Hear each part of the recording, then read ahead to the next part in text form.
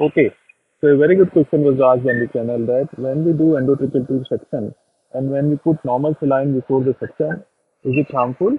And if it is harmful, what are the side effects? So definitely instilling normal saline before doing the endotracheal tube section is harmful.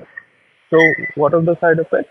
In 2023, there was an article which compared 16 studies, out of which 13 were randomized controlled trial, and they concluded that if we instill normal saline before the endotracheal tube section, it can cause decrease oxygen levels, desaturation, more time for oxygen saturation to recover from the baseline, increase in the heart rate, increase in the blood pressure, increase amount of secretion, more bronchospasm, and there are chances that the incidence of VAP may also increase.